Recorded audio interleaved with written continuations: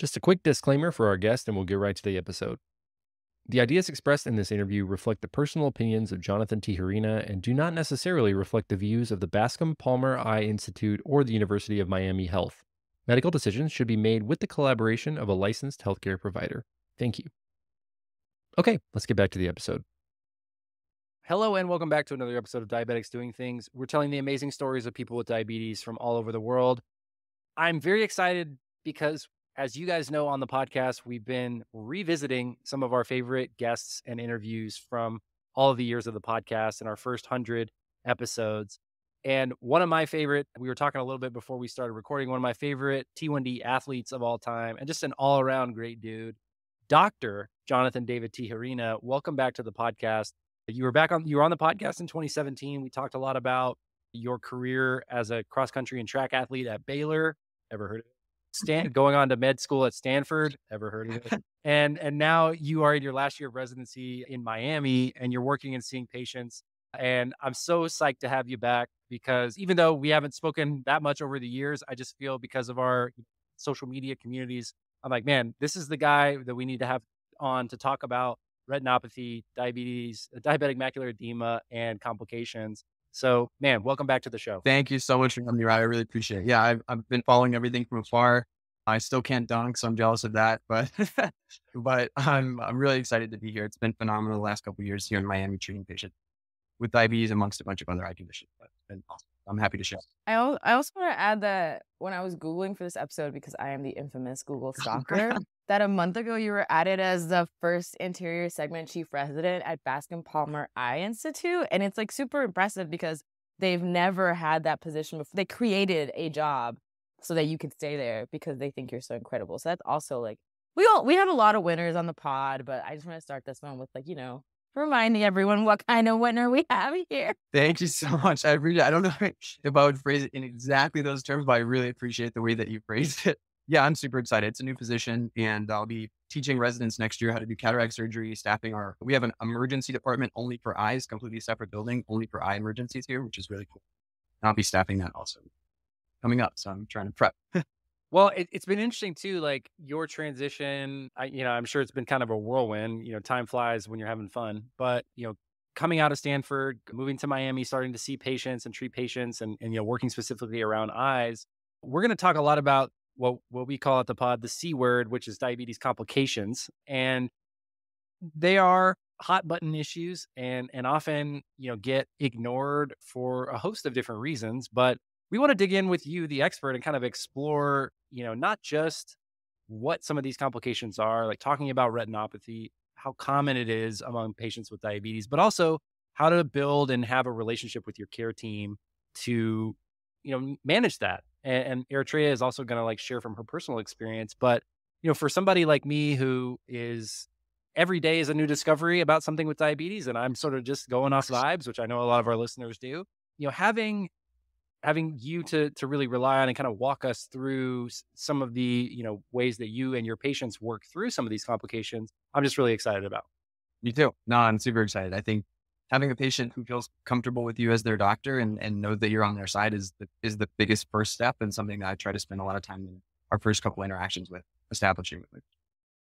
So let's dig into it. Whatever. Yeah. Go ahead. Rob and I are just going to keep talking over each other this whole time. So I think we're both really excited. But I mean, so for most people living with diabetes, I think it's routine for us to know, even at your PCP, you see an eye doctor once a year, and that's the recommendation, right? But past that, retinopathy seems to be a really common fear. Is that the main reason, I think, for those yearly exams, right? So that your doctor can keep an eye on it. But the question becomes for me and for people living with diabetes, is retinopathy actually avoidable, or can it just happen at any time, even for someone in good control? Yeah, that's a great question. So, little background about where I am in Miami. There's a very large population of Latino and Cuban patients, as well as a large population of Haitian Creole patients. And both of those people groups have a higher than average incidence of diabetes. So a lot of the patients that we see in our comprehensive clinics, which we run from the beginning to end of residency, same patients throughout the whole 4 years, you're adding patients as you go. So I've known a lot of these patients for a long time and seen the development of their eyes, and in some cases, the development of their C word complications over time. And it tends to correlate with the control of the glucose and the control of your diabetes overall. But in some patients, we say some people are leakers and some people are bleeders. And that, I'll explain that a little bit more later. But some people tend to be prone to those things happening at a lower A1C, or what you would imagine would be like a better level of control. And sometimes that has to do with other things that are going on in their body. For example, if they concurrently have like sickle cell or something like that, that also tends to damage blood vessels, it's going to make you more prone to developing the same complications at a probably lower or better controlled A1C. It kind of varies person to person. It varies also with, we say, time under the curve. So however long you've been controlled. One thing that I try to emphasize with patients a lot at the beginning is that they come in with something that needs to be treated, that you didn't catch on a screening exam or something like that. Maybe they didn't even know they had diabetes, and this is the first time they're seeing an eye doctor, is that these problems didn't develop overnight, and they tend to not go away overnight either. And that's something that is an expectation that needs to be kind of discussed at the beginning, because otherwise your patients are going to come in and they feel like they've been misled, or they feel like, why didn't you explain to me that this is not going to be done with one treatment and we're done? And I think that's something that's important to kind of establish. But overall, it does tend to correlate with your control of your A1C, control of your glucose. And sometimes it happens a little bit quicker or a little bit more aggressive. Can you speak a little bit to like the varying person to person we talk about? And we were talking about even before we hit record, like diabetes is not a monolith, looks different for Yeah. everyone. And I think we typically make that like manifested to like how you respond to food or how you respond to exercise, like what lifestyle choices you make. But you're talking like specifically about physiology and, adjacent conditions like sickle cell, like you mentioned, causing you to be more susceptible or more prone to complications than maybe someone without. And I think that's just a really important light bulb moment for me, as, kind of stepping into the role of the audience here, is that like there are things outside of your diabetes that impact what was happening within your body related to your diabetes. Is that fair to say? That's perfectly fair. So yeah, I think that's something that people don't tend to take into account. And even when it comes down to eyes, people have sometimes a relatively small view of what's going on, and they feel like this is my eye problem. And usually I try to emphasize also that this is not an eye problem. The eye problem is really a local manifestation of the systemic issue. And if you don't treat the systemic issue, the eye problem will always come back. No matter how many treatments I do with injections, laser, anything like that, it will always come back. And sometimes it will get worse, sometimes it'll get better. But the biggest way that we control this overall and make sure that we protect your vision in the long term is to control the sugar.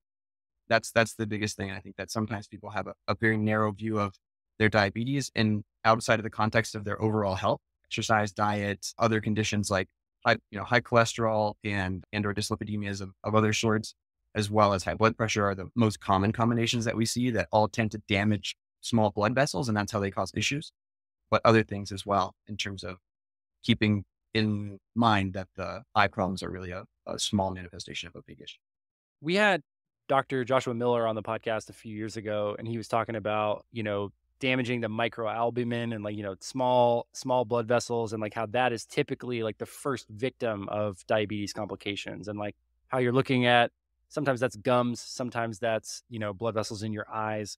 My question for you, like when you're talking with patients about that, like often you're delivering kind of difficult news to hear, right? When, hey, your diabetes is causing a problem in your body and with your eyes, which is something I think holistically all probably take our vision for granted more often than we realize. And then, as you get a little older and you need glasses, or, you start to have some complications related to, other, chronic illnesses that you may have, you start to be, oh man, I really shouldn't have taken that for granted. So long way of asking, like, how does you also being a patient and you not just being a physician, but also living with diabetes and having these conversations with your own care team, like, how does that help your patients, when you're telling them this difficult news, and you're looking at, hey, we need to address these lifestyle factors related to your diabetes in order to help with your eye health? Yeah. I think I appreciate the opportunity to do that. I think it's something I really value, and it's not something that one person has to share with their patient. I tend to, because I think that it helps establish that relationship, and the patients are often much more accepting of advice that I give them, and have a lot more confidence in the things I'm telling them about the overall plan and the overall prognosis of their issues or lack of issues. And just kind of because they're like, he gets it. He's done it. This is going on 18 years this year with diabetes. It's been it's been a trek, and kind of takes us back to what we were talking about earlier about screening recommendations. I think I tend to be, not to get too philosophical, but I tend to be a person who's like, if you have the option to know what's on the other side of a closed door and you can do something about it, it's better to know.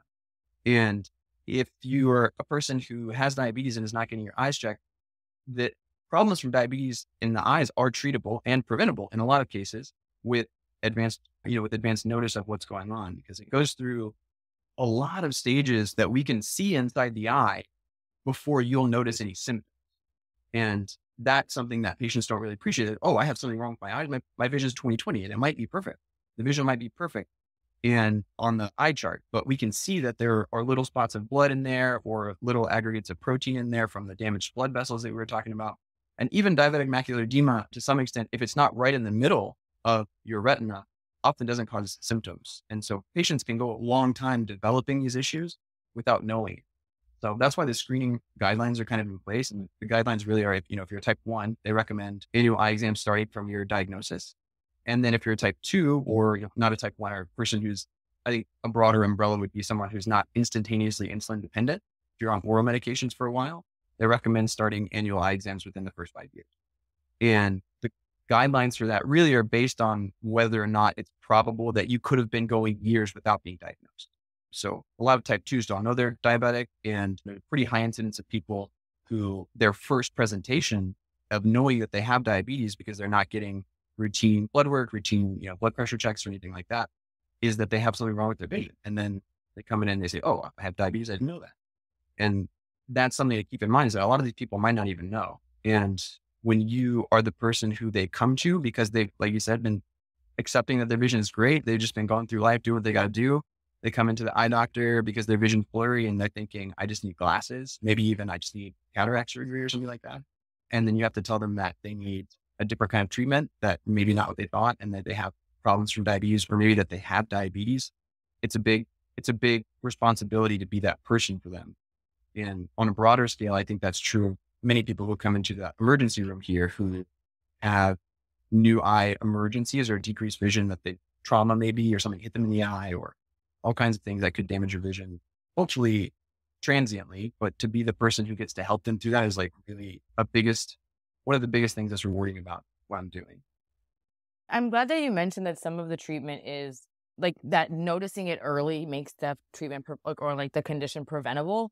I want to talk about retinopathy specifically. Usually, from what I've heard in the community, if you go to the eye doctor routinely every year, if they do see some retinopathy, what kind of treatments are available? For me personally, when someone's seen in my eye, my doctor was like, we're just going to keep an eye on it. We're just going to keep an eye on it.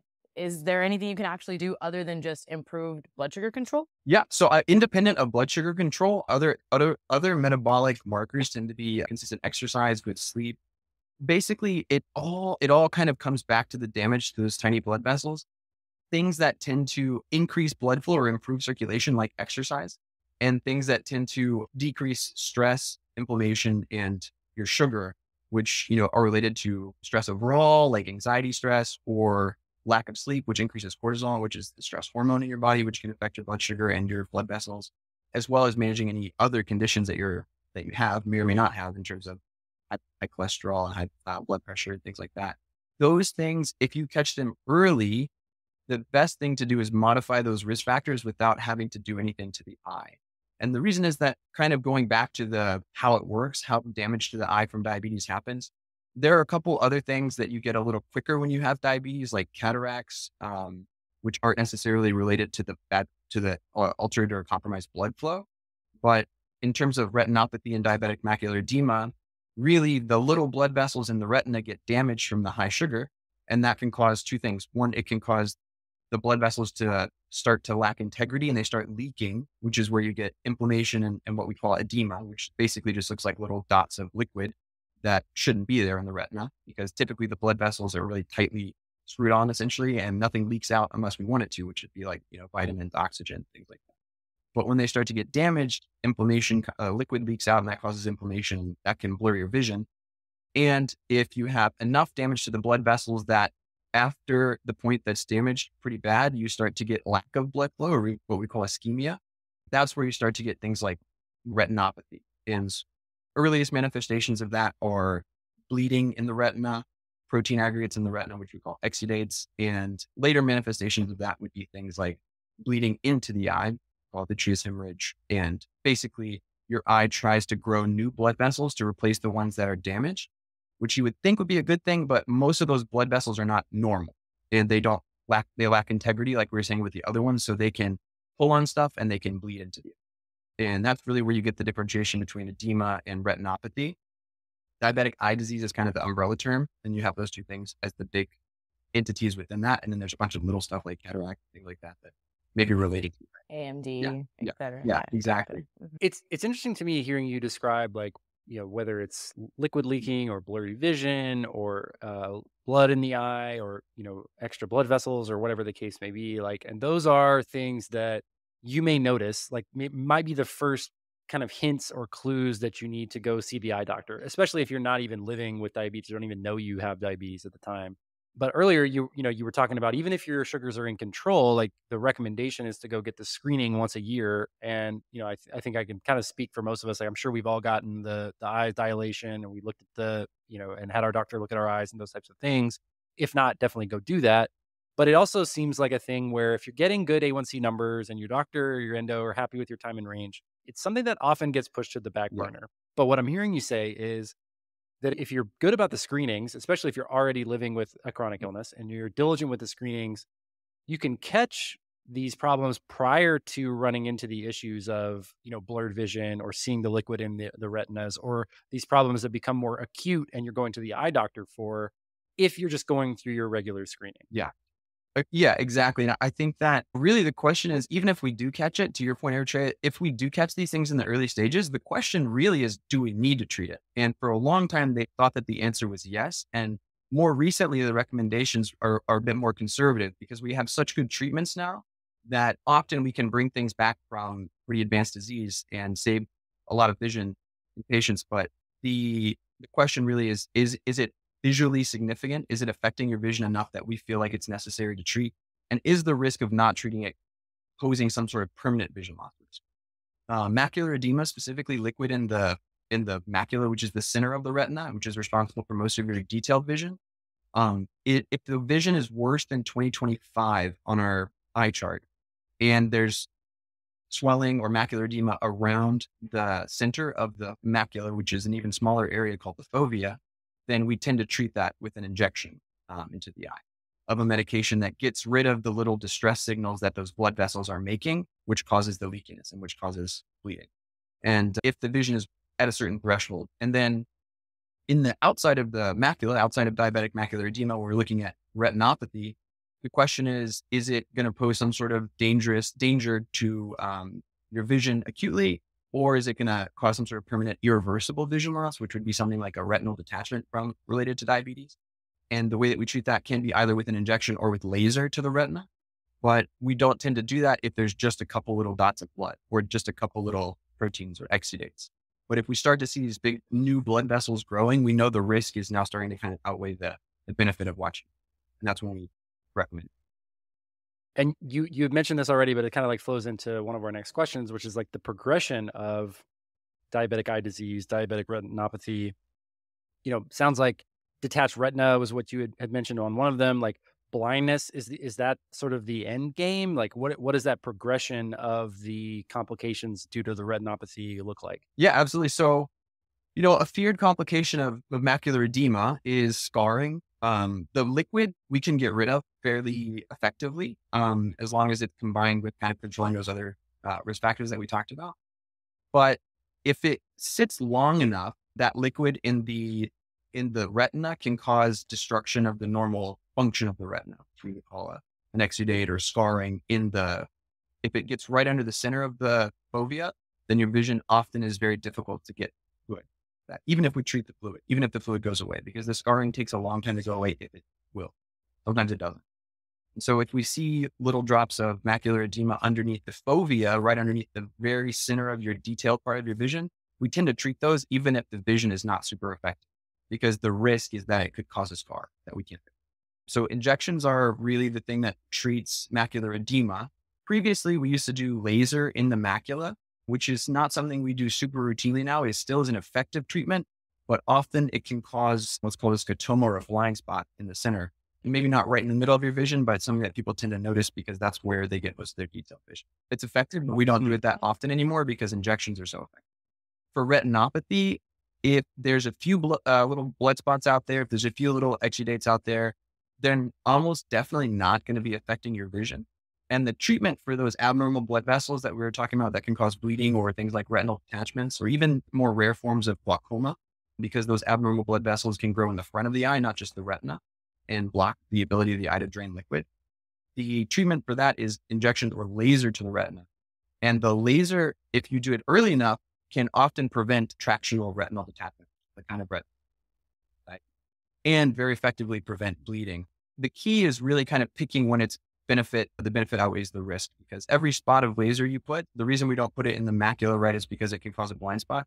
Every spot of laser you put, really, it acts as two things. It kills the retina that's there so that it stops making this distress signal that's calling for the new blood vessels to be made.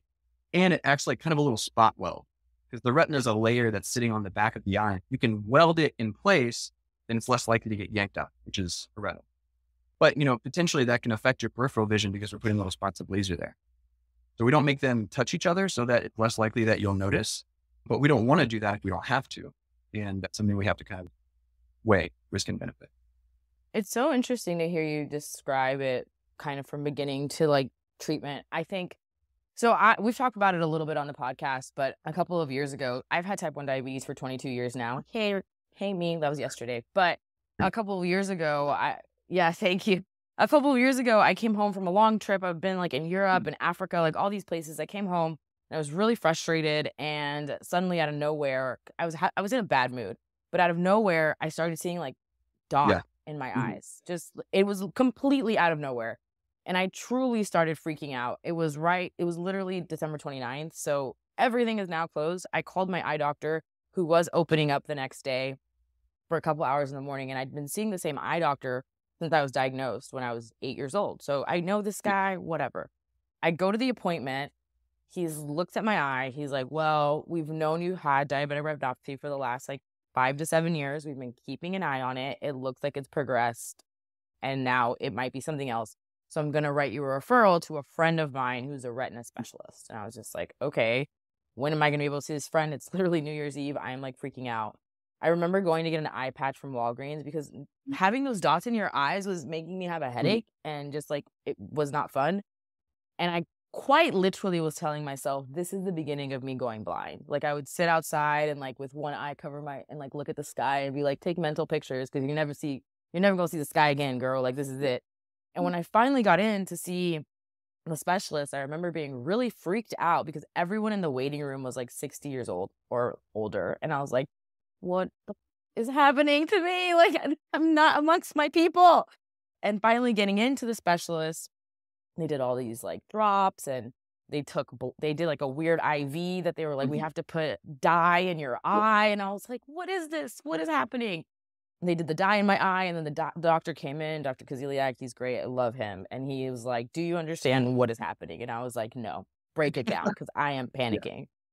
And he said, basically, if your eye was a house, the basement is flooded. The basement is completely flooded. And I was like, so what do we do? He's like, well, we got to drain the water out of there. And I was like, okay, what happens after we drain the water? Do we throw the basement away? Do I get new floorboards? Like, what is the step-by-step here? Don't give me an analogy, bro. Like, I need to understand. He said, first, we're going to drain the water out. We're going to completely drain the water out. And then we're going to bring you back in 2 weeks.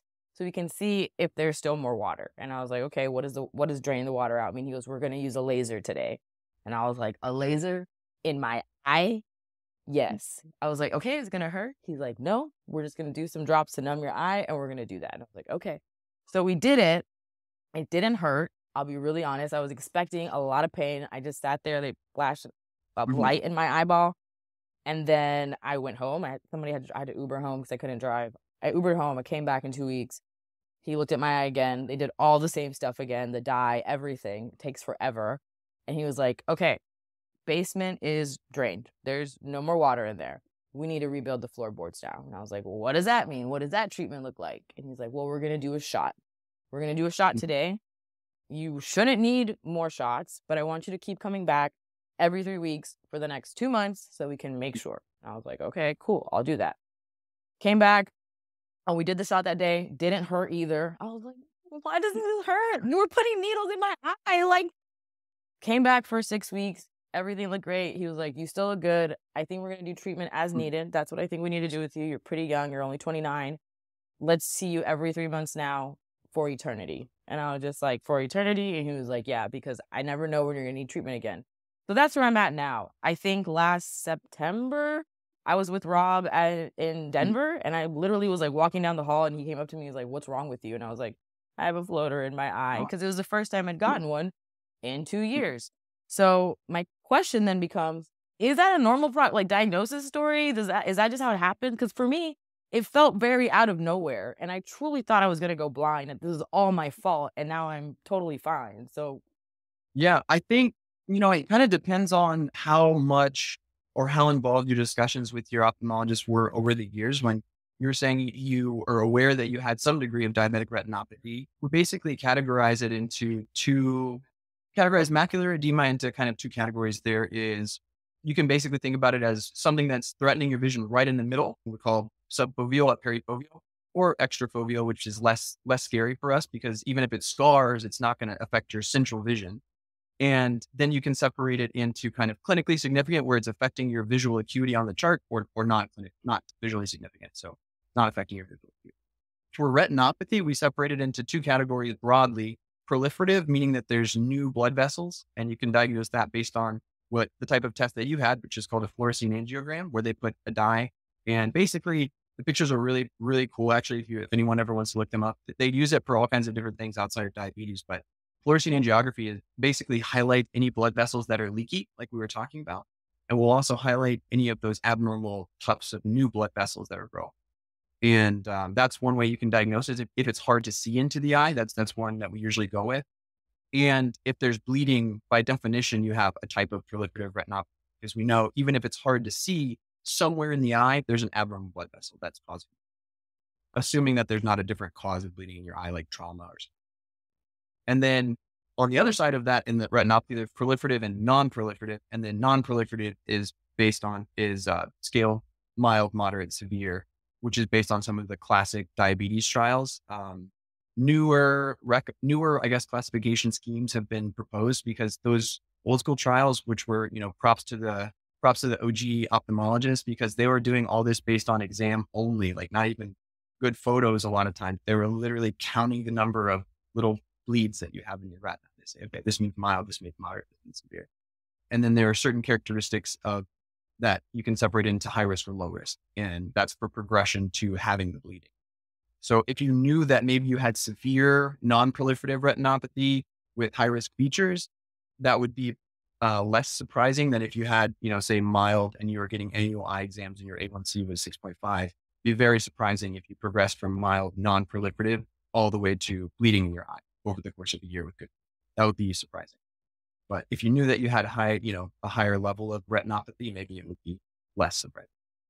You brought up something really interesting there, and you referenced it as like the classics, the deep cuts, the OGs of understanding the eye health and how, and you were talking about like manually counting, like on examination, not even having good film. Like, how has the examination process and the data that's collected, how has that progressed recently? It's even, let's go back the last 20 years or so, because this kind of fills into that theme that we've been talking about on the podcast, that it really is still early for a lot of diabetes treatments, that, it's 100 years since insulin. Yeah.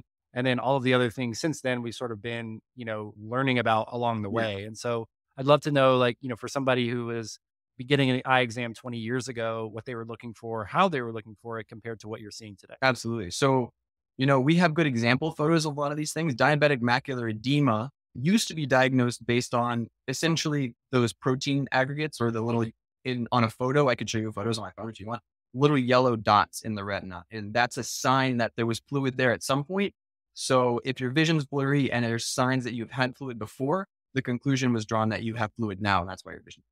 So they would treat it that way. And for retinopathy, they would look at the extramacular area and see if there was any evidence of new blood vessels growing, any evidence of new or old heme in the eye or blood in the eye, which tends to settle to the bottom if it's old and look kind of like whitish or khaki instead of bright red like new blood, and go from there based on what they thought that you needed to treat. Of course, if you have any sort of manifestations of advanced disease like what we call neovascular glaucoma secondary to diabetes or retinal, that would be a sign that you have advanced disease.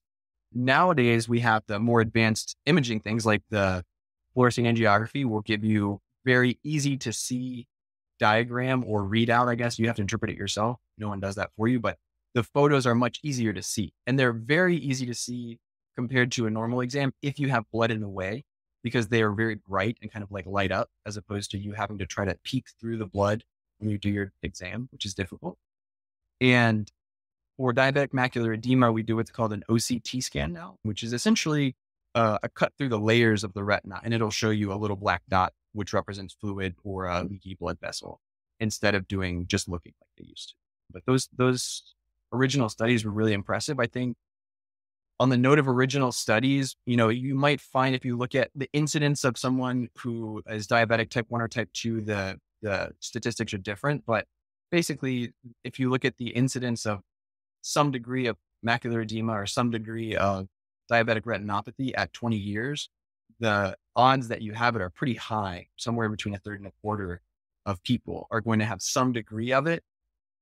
What I'll say is that I think that, those are based on the older studies, and that's before we had the treatments that we have now for diabetes in general.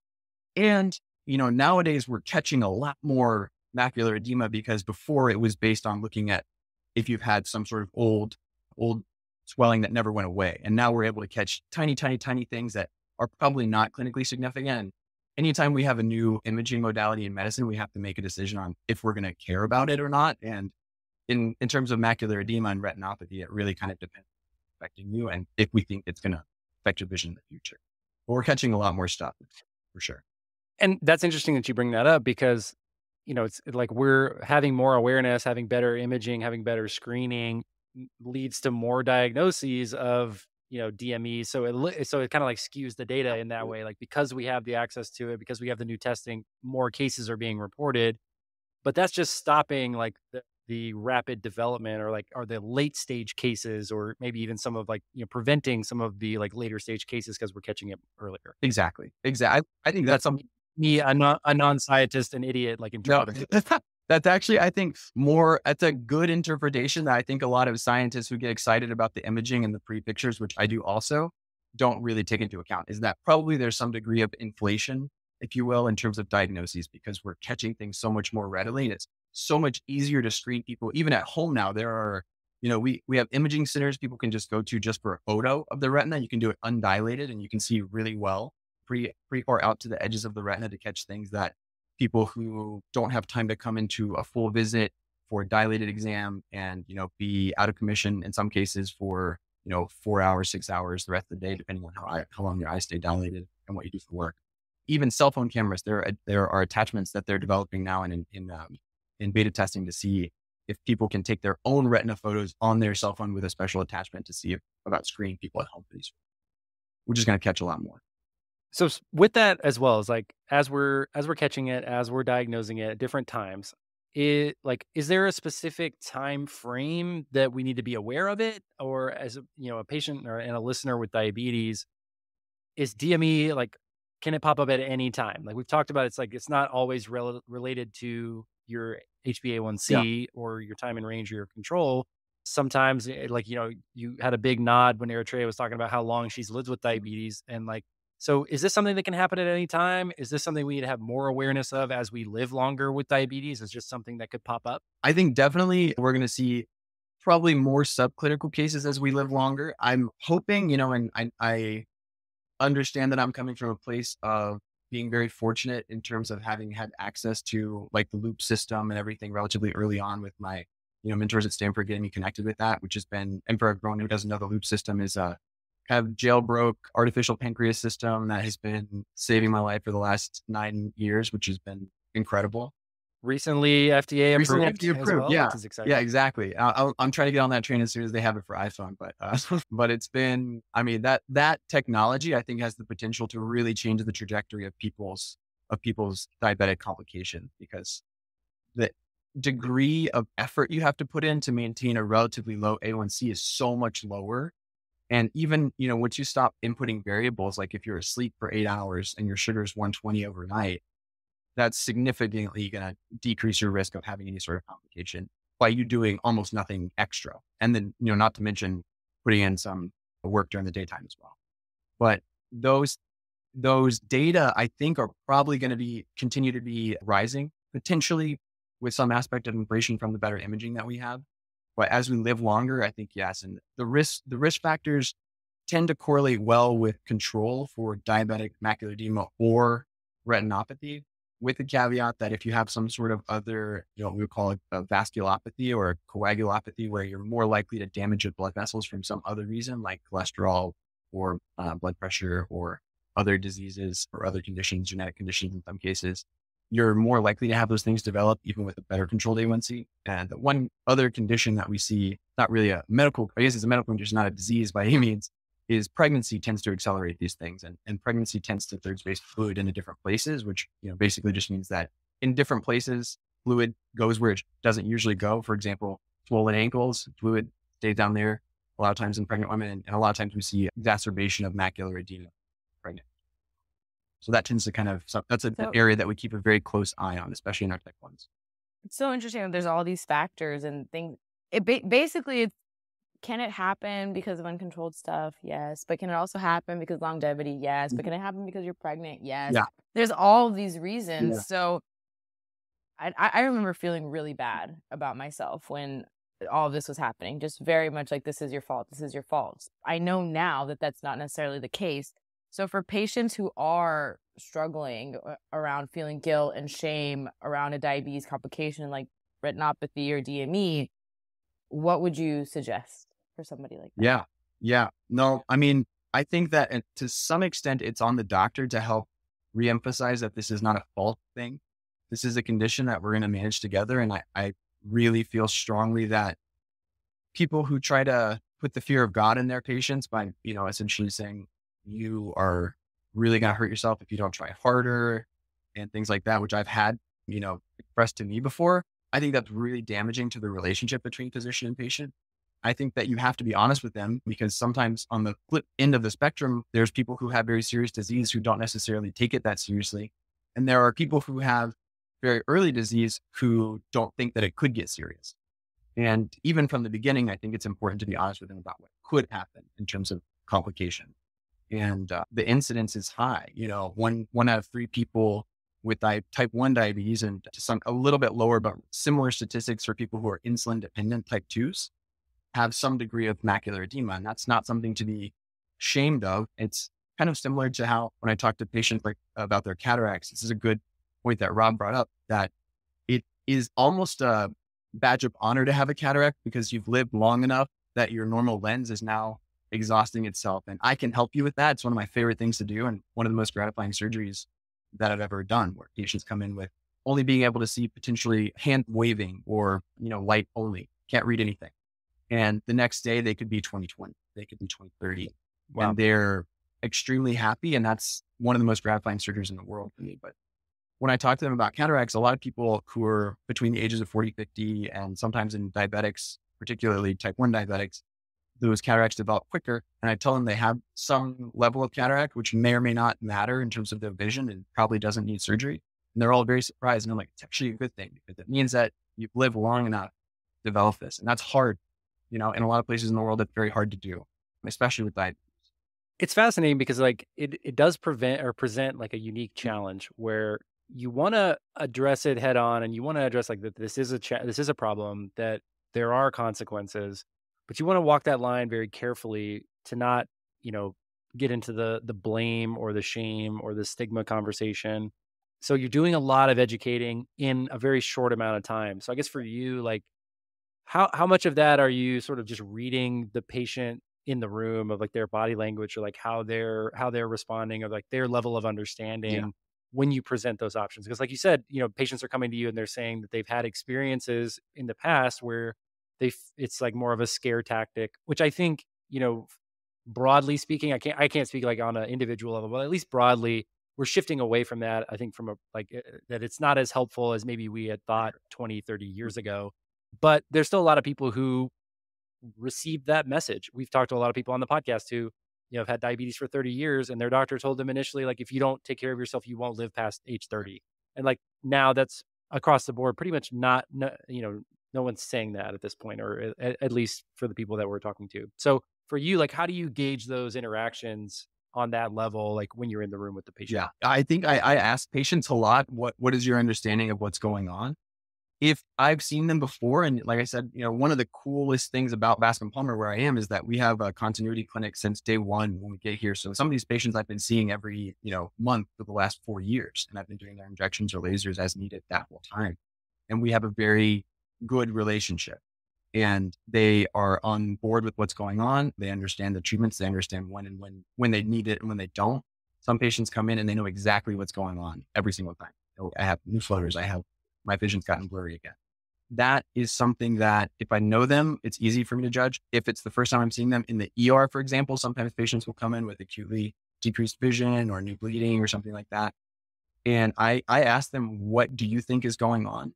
And then we kind of go from there, because they might, like I said, they might not even know that they have diabetes. And we have to start from that level. Do you know what diabetes is? Sometimes it's, I know I've had diabetes, but I'm not on medication. My doctor said it wasn't that serious. And then you have to say, okay, well, I think that we need to, when was the last time you saw your doctor? When was the last time you had blood work? And kind of go from there. And if they need treatment, then that conversation becomes a little bit more granular and condensed, because you have to get to the point where you say, okay, these are the risk benefits and alternatives to doing what I think we should do, which may be injections or laser.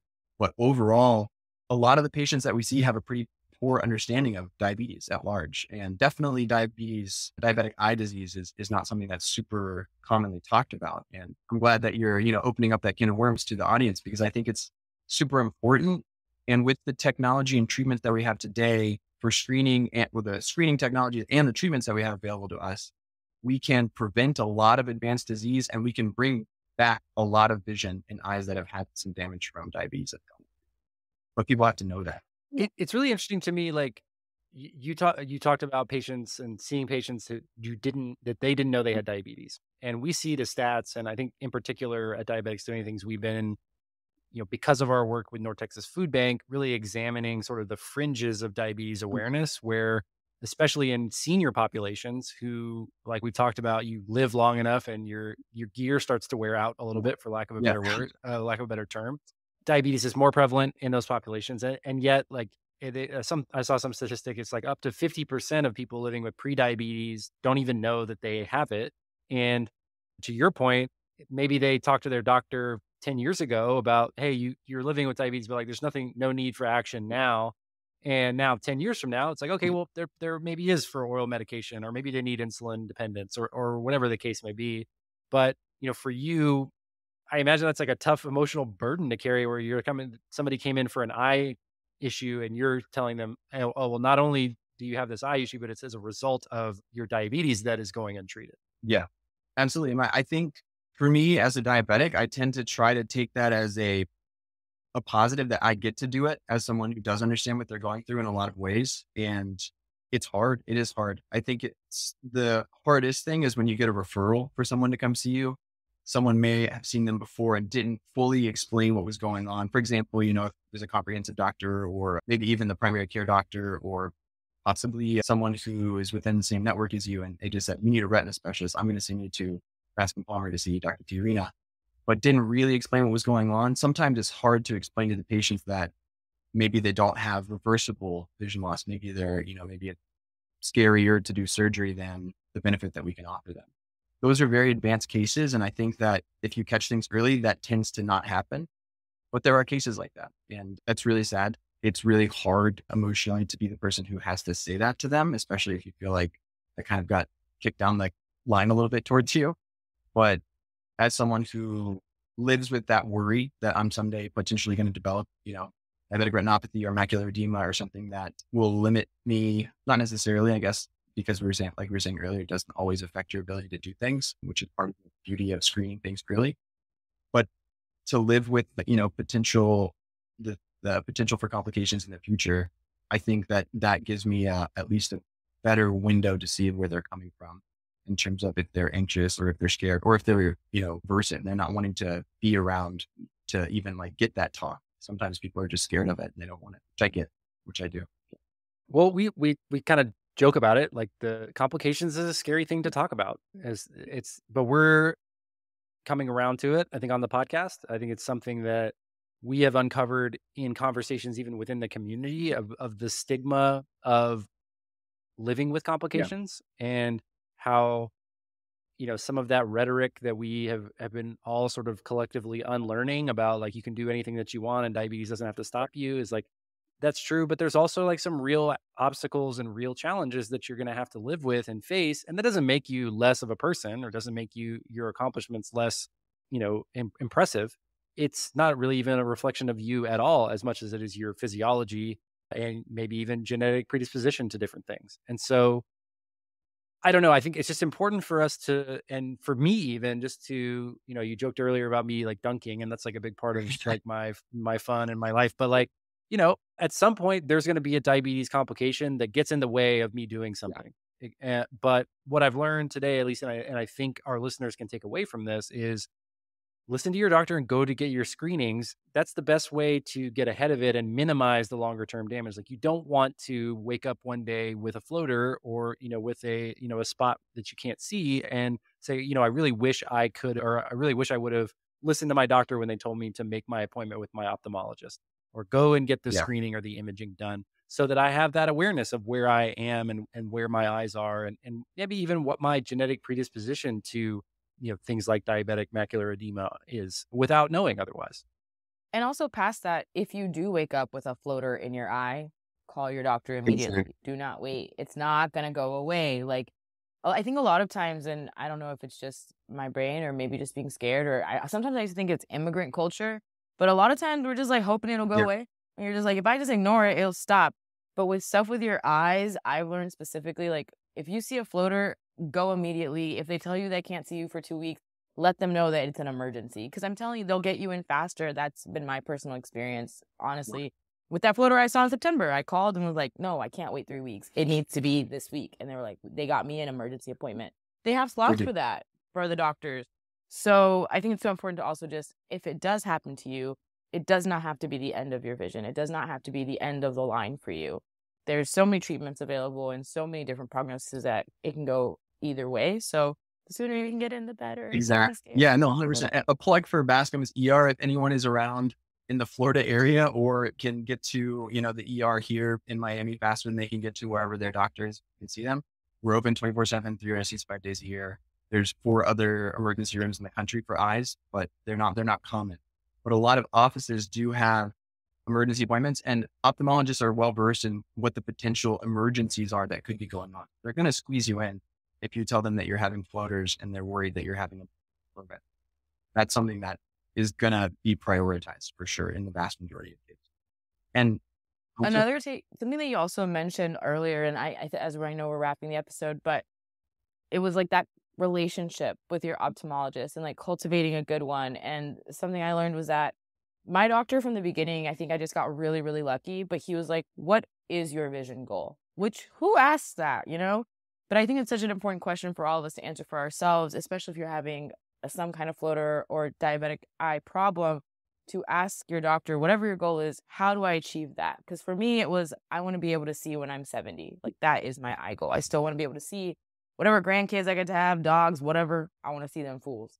How do we get there? So I think it's also important for you to talk to your doctor about what that goal is and if it's reachable so that you can get there. That's huge. And I think that that's something that we don't always emphasize enough and take the time to discuss with our patients enough.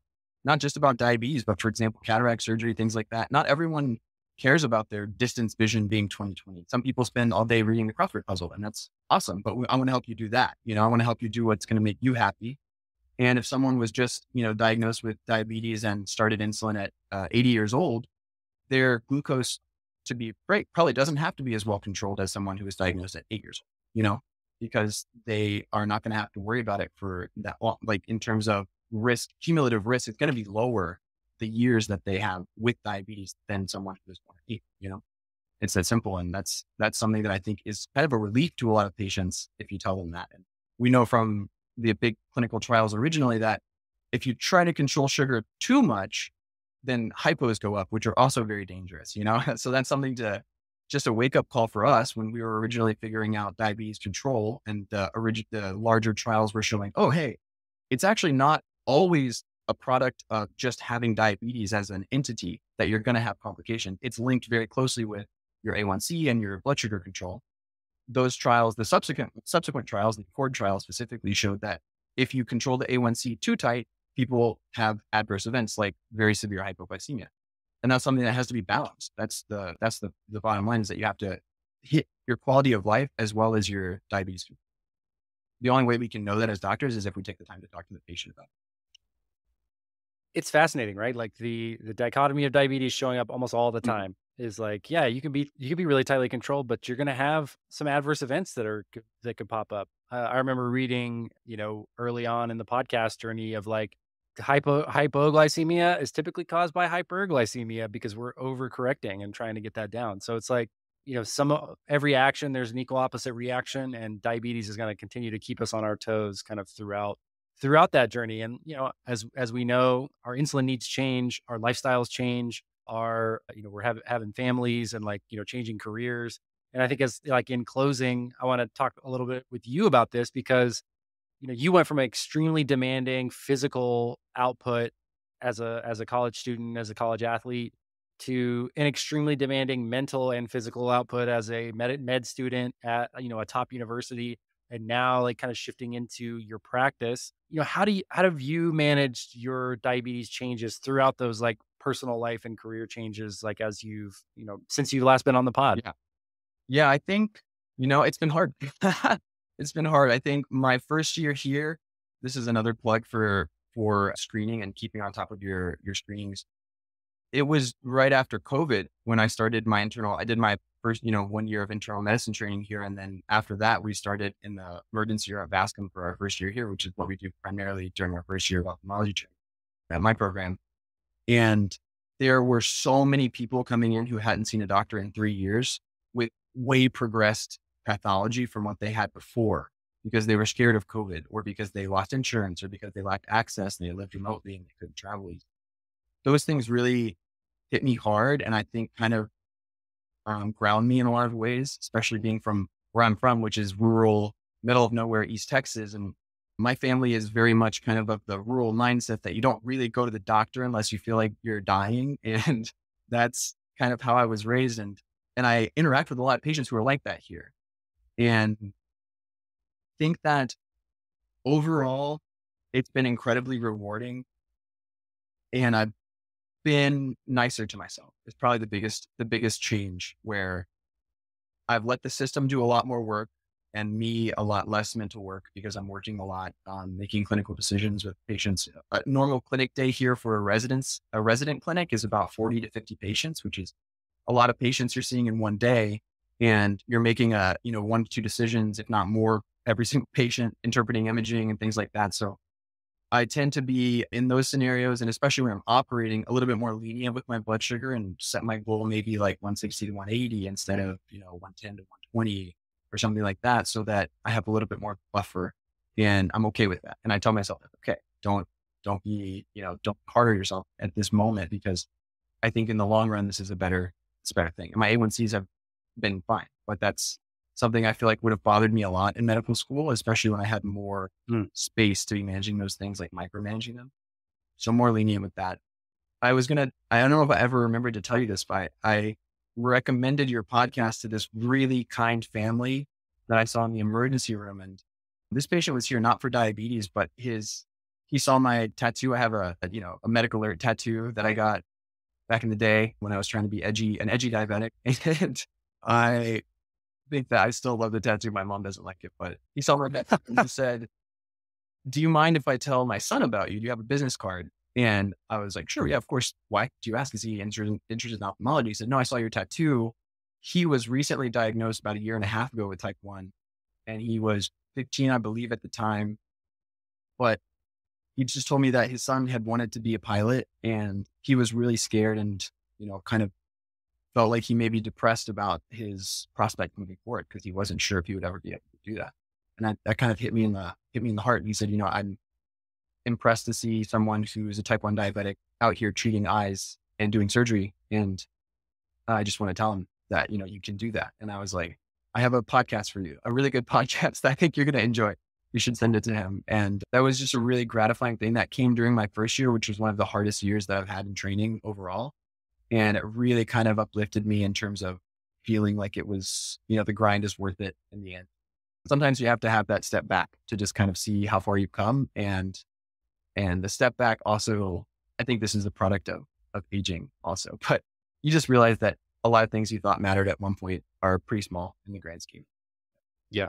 I have that same thought quite a bit. It's like all I'm doing is just aging in a very like fast moving, unprecedented time, and like and the results of those things.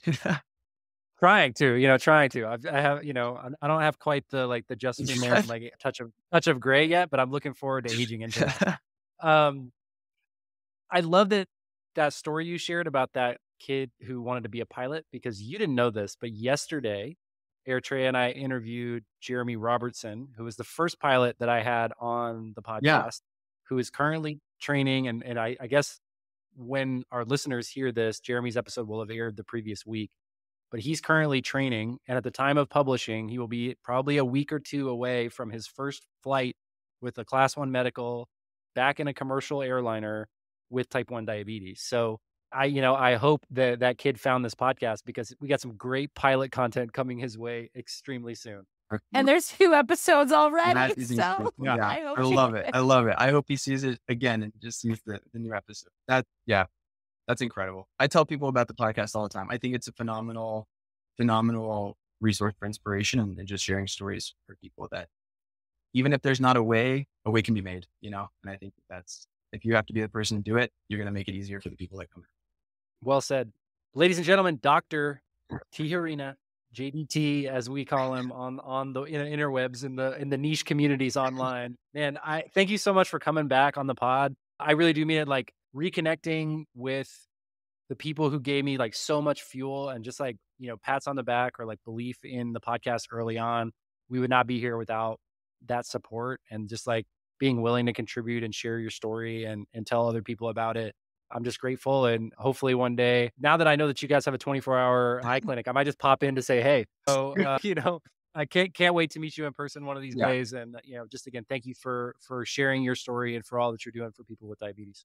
My absolute pleasure. Thank you so much for having me. I really appreciate the opportunity to kind of share perspectives on all these things. And, if anyone out there is interested in ophthalmology, interested in medicine, interested in treating diabetic eyes, then I would be overwhelmingly happy to talk to you about it. So rub my email out to whoever asks. And I am just super grateful. This is a thing that I really appreciated. I think will help a lot of people. We've got an eye guy now. Yeah. So, you got the eye guy. Dudes be like, I know a guy. But anyway, I guess we'll stop the recording here.